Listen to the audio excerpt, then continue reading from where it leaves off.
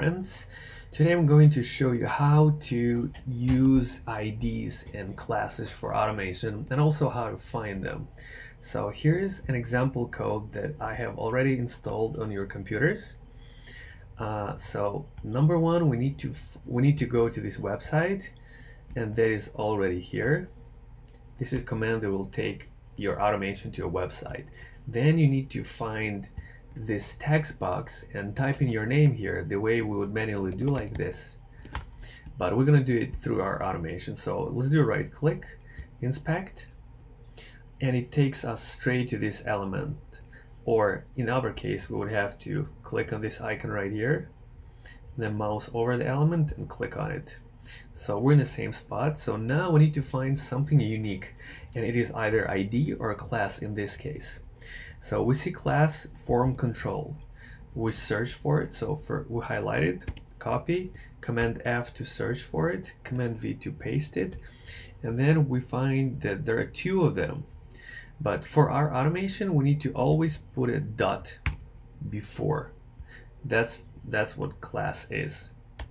So there are two of them. If I hit enter, it shows there are two of them. So that's not gonna work. So we need to come back to the same element and look for ID. Okay, inbox text field. Command C, Command F, Command V.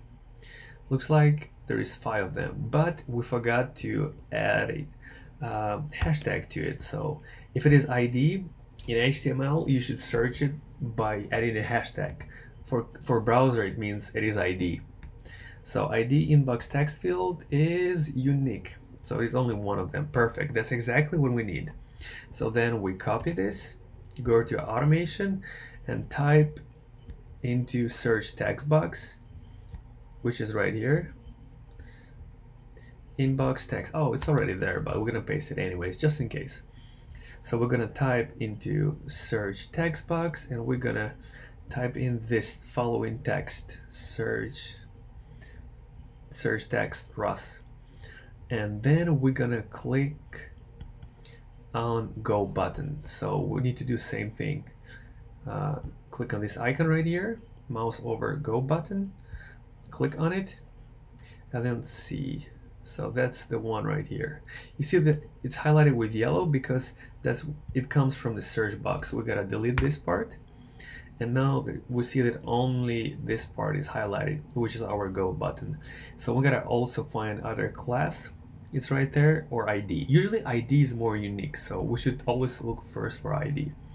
Copy, Command F, Command V. Also, let's add a hashtag to tell browser that it is an ID. And it is also unique. Awesome. So let's use it. Copy the entire thing. Don't forget about a hashtag. Otherwise, your automation will be like, okay, what is this? So await page dot click your element name here. Okay. So we're gonna paste it here. Forgot to put a semicolon.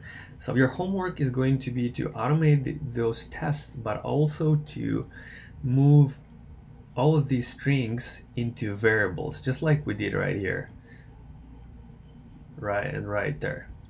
Okay, so we're gonna type into text box the following text, then click on this go button, and let's see what's gonna happen. So we type Russ, we click go. Okay, and this page appears. That we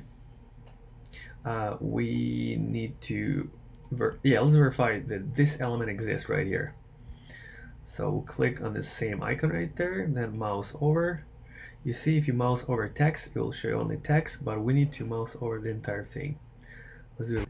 Then we see, oh, there is a class title, but there are no IDs. Well, let's check it out. Command C, Command F, search for it. Since it is a class, we add a dot to tell browser that it is a class. And then it is unique. Awesome. So that's the element that we're gonna find. Let's copy the entire thing. Don't forget about a dot. Wait for selector. That's gonna be a command that we're gonna use. Oops, I forgot a quotation mark.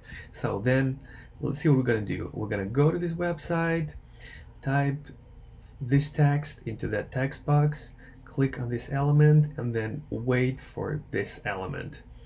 which is this icon. And then if computer finds it, it's going to close the browser, and then it will mean that everything has passed. So that's an example of how you're going to do your homework. But here's actual homework. Let me copy it.